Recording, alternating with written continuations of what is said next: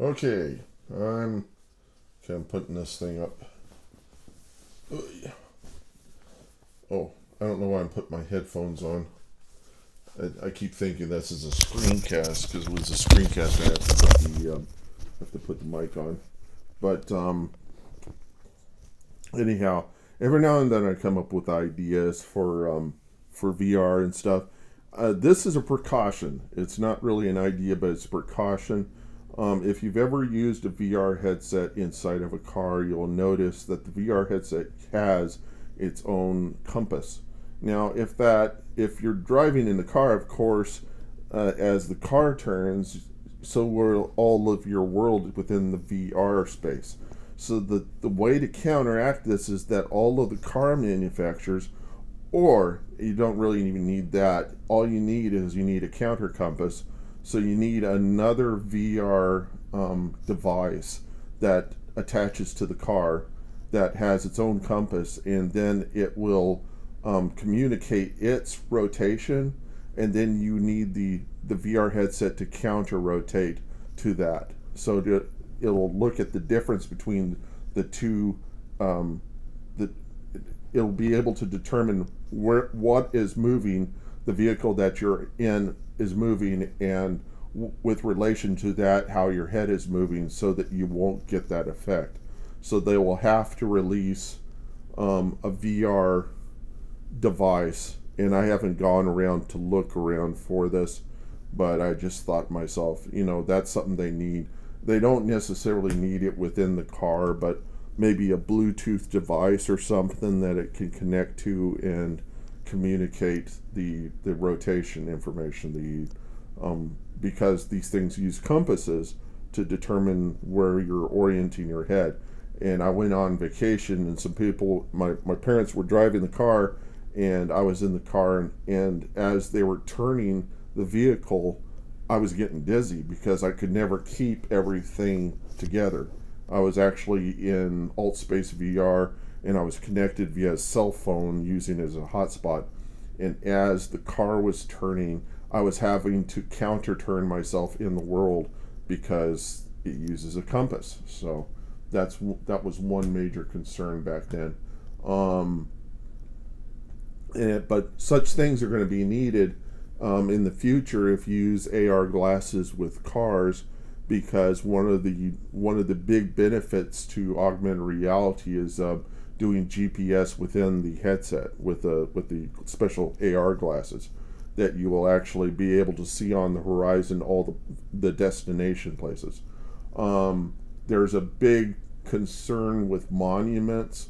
There are people that are holding on to slave trade monuments, and the black community wants to get rid of them. And the people who are sons of Confederate soldiers and whatnot. And there was a group of people that were called the Daughters of the Confederacy that had created all these monuments to the Confederacy, and what they were really trying to do was trying to show they were trying to downplay the slavery, the slave trade. They were actually rewriting it in such a way to make it seem like the slaves were okay to be slaves. Just silly stuff. And there are certain monuments out there that just remind people that slavery existed in the past. And there are some black people that just don't want those monuments.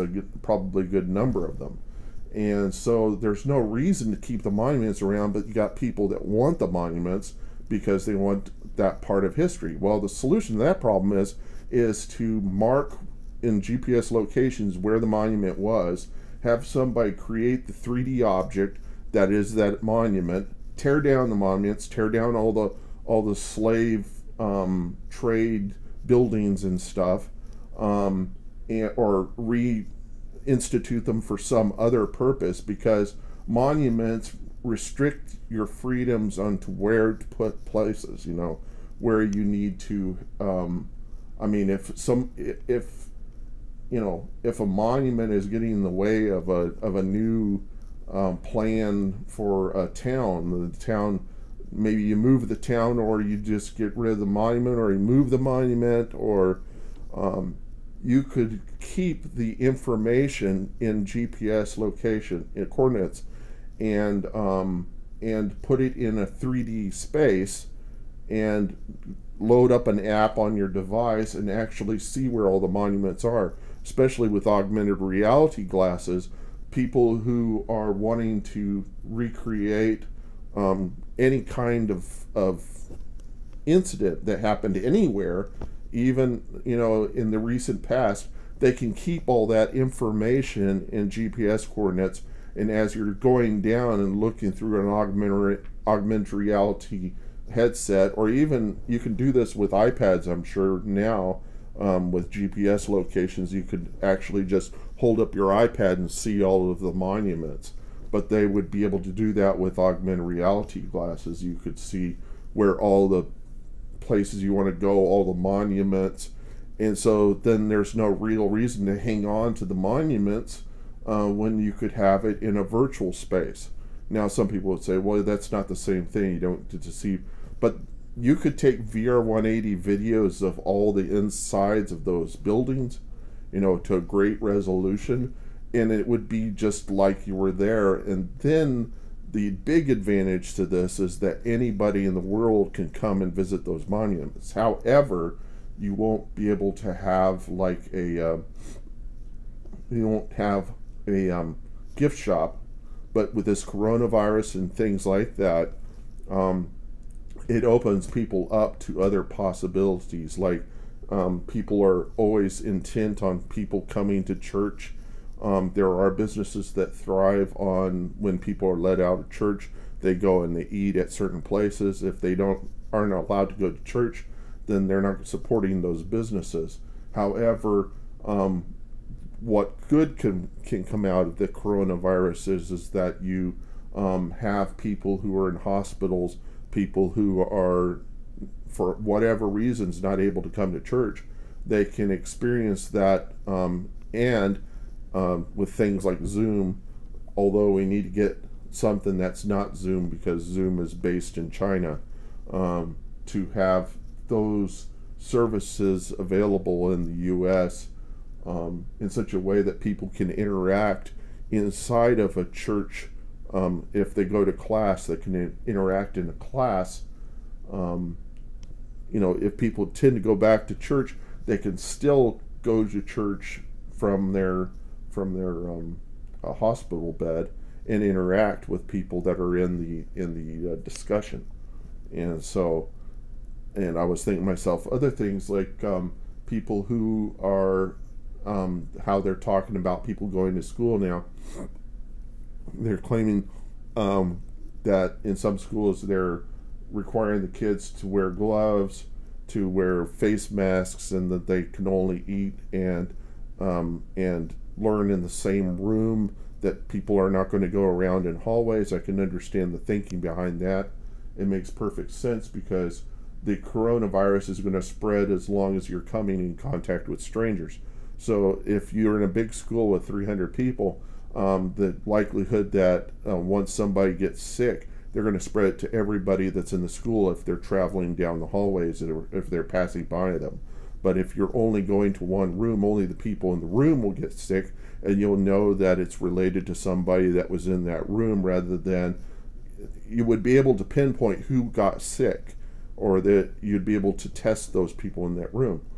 And for the purposes of coronavirus, it makes a lot of sense to do that.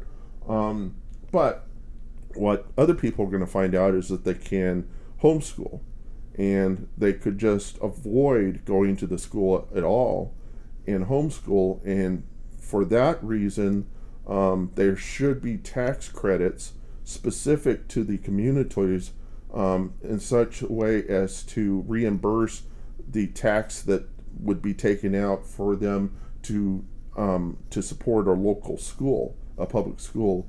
If they so decide that the public school isn't teaching the kinds of things they want to teach their children, then I don't know if this is the case, but there should be things in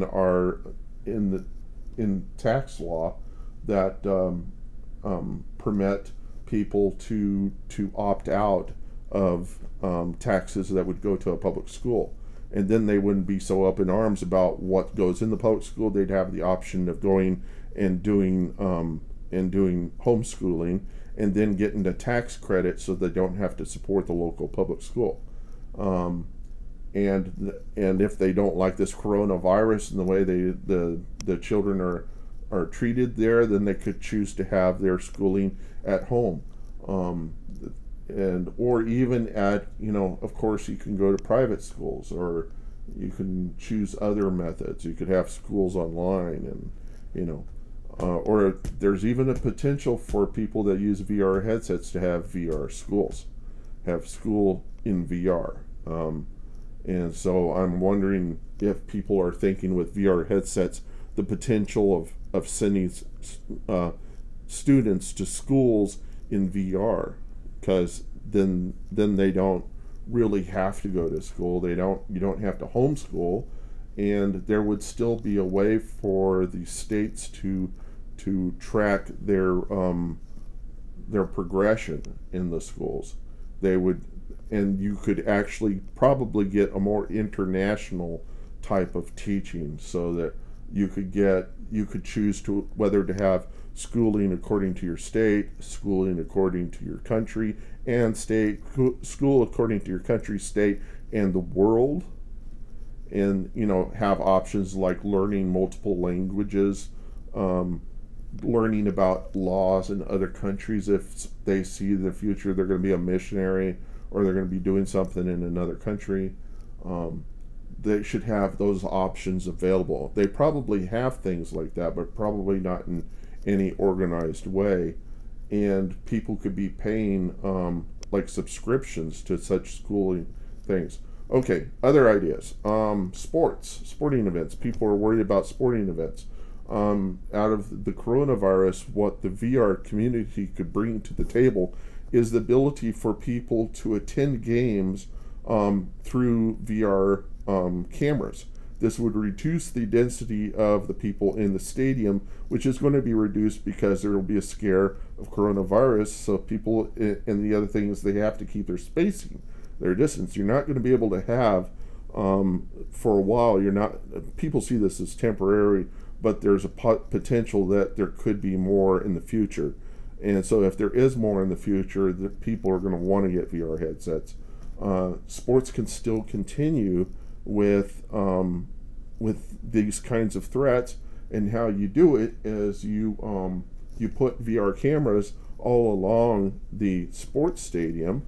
You have the people playing the game. You still have the people, the fans in the stadium. But now, even if you had the entire stadium full, you could make more money by permitting people to be in the stadium who can't be in the stadium, by permitting them to have VR access to being at the 50-yard line. And you could have a potential of bringing millions of people into the stadium, not just having them on TV, watching them from TV. You could give them the option of paying $5-10 a ticket to go and sit at the 50-yard line and watch it from the sidelines, watch it from overhead drones. You could have it from dolly cam. You could have it from the helmets themselves. Have VR cameras inside the helmets, so you could see from the point of view of the person. Of course, it would have to be gyroscoped, steadied, because it'd be crazy. It would be very disorienting for people to be using VR headsets and watching some player just shaking all over the place, because they'd think they're shaking all over the place. So there would have to be something fixed there. But there's great potential there for making money. If you want to make money off of things like that, there's a great potential for that as one way to make money off of VR is to offer people access to the games. I mean, you could do it through television, but it's not the same thing as being there. But they could probably say, well, then no, not many people are going to want to be at the game. There are people that prefer to be at the game. There are people that would not who have problems with being around other people, and especially with COVID, there are people that are probably never going to come back to actually going to the games in the stadiums. And there are people that argue, why should our government be paying for a stadium? Why should we be paying taxes to a stadium? Why shouldn't the stadium actually be? And you see, the thing is that you could through using VR and the internet and things like that, you could actually pay for the stadiums through that sort of thing. It would be extra revenue, but you could also get over that the hump of trying to get people to buy into the stadium who are in the city, who don't want to pay the taxes to put a stadium in. They're so there's a lot of potential for VR. There's things that would fix things that it could threaten, but that's every change. That's the reason why they're conservative capitalists, is because they're afraid of change. Change means they lose money in some unforeseen way. They like predictability. That's the reason why that's what makes people conservatives, is they like predictability. They like to hold on to what they don't like it when things change, because it's disorienting. Liberals tend to think of the future, things that could change, things that need to change, because if those things change, then people see the world in a different way, and conservatives don't want that, because they're the kind of people that they prefer to live the way that they've lived before. They like predictability. That's the reason why people go to McDonald's, is so that they can eat. They know what to expect when they go to a McDonald's, and so the thing is that, and when this virus occurred and everybody was completely disoriented, the thing is that they kept jumping on the liberals. If it ain't broke, don't fix it type of mentality with the conservatives. The problem is that the bad part of conservatism is called complacency. It means that you don't see any reason to change anything.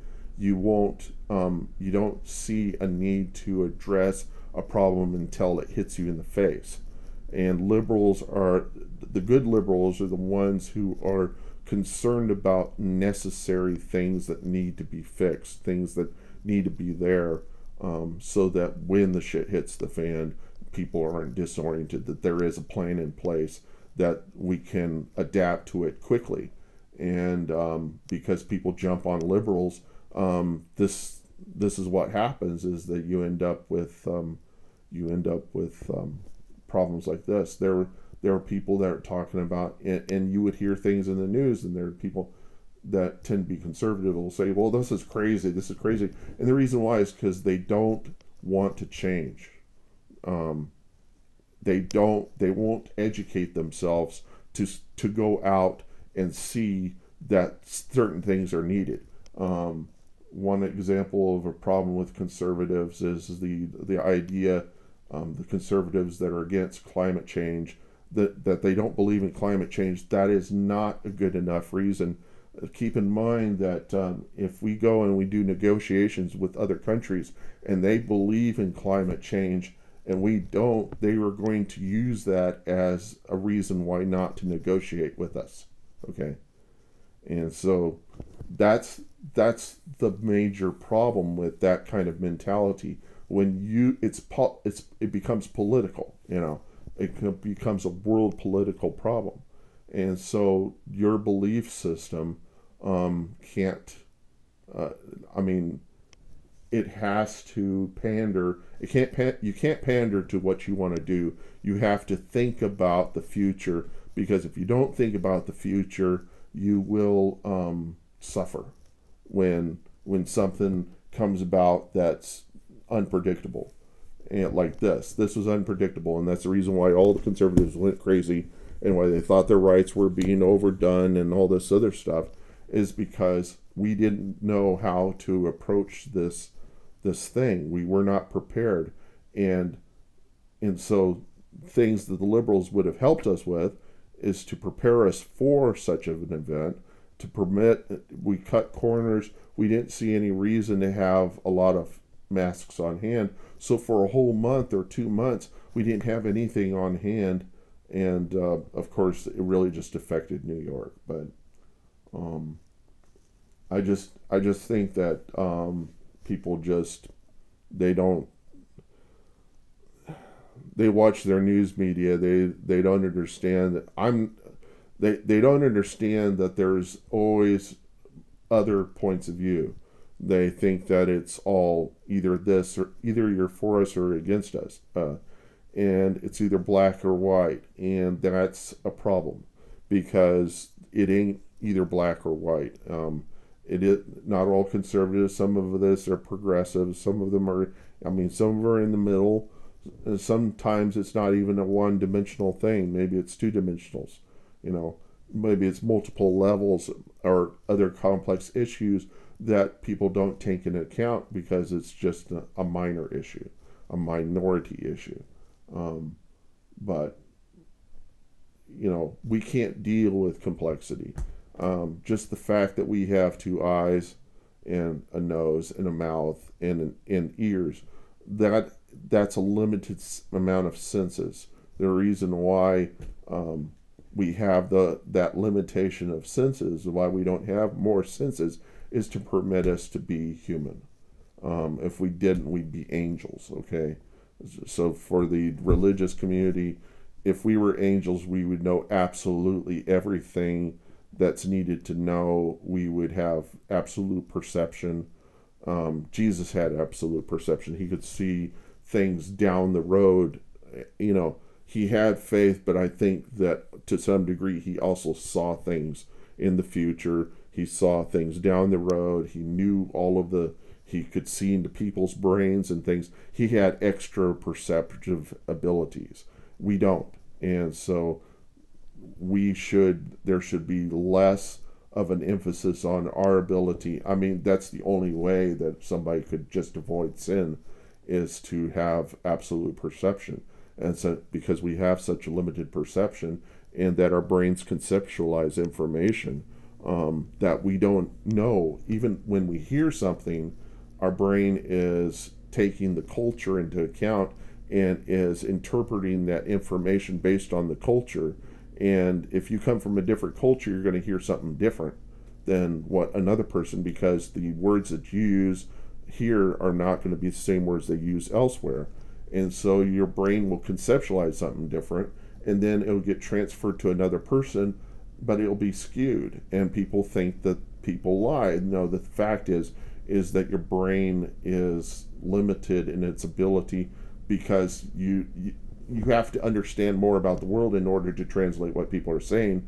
So it makes it much harder to put information on a page, because everybody's around the country and they're in different cultures and different when information is transferred to you, they have to make sure that the words are a subset of all those cultures.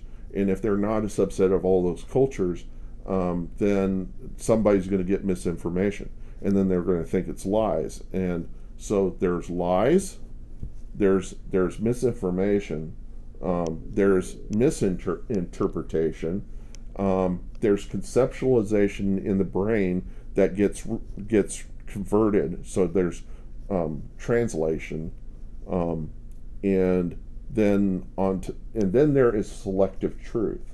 And so there's all these different things, and people will look at the media and they'll say it lies, but the thing is you're getting information from a single resource, and you need to get it from multiple resources, because each one of those resources are going to take a different approach as to getting the information to you. Some are going to take a culture into account. Some are going to take a certain state, or they're going to take something into account to pass that information on. They won't get it to you correctly, because your brain and your culture and the people you're around is going to determine how you interpret that information. It's not going to get to you one to one. We don't all in America speak the same language. People in the South don't speak the same as people in the north. People in Boston don't speak the same as the rest of the country. People who are in South Carolina don't speak the same as everybody in the country.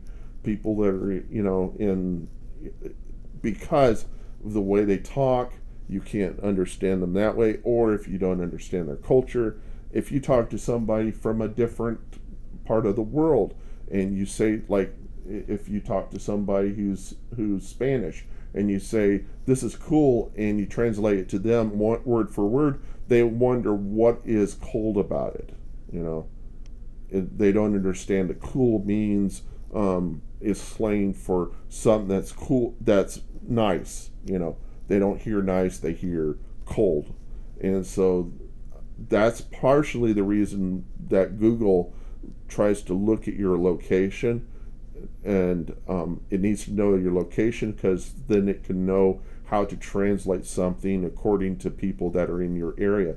They might even look at all the words that you use in your communication, so they have to understand what you're writing, and based upon what you're writing, they might be able to determine which culture you're in. Then they can determine what proper translation to give you based upon your culture. So if you're a Christian, then you're probably going to see words differently than somebody who's non-Christian, or somebody who's Jewish is going to see something different than people that are Christians, or people that are Muslims are going to see things different than people. The combinations are going to create a different interpretation of the information. So it isn't just by language, culture plays into it. So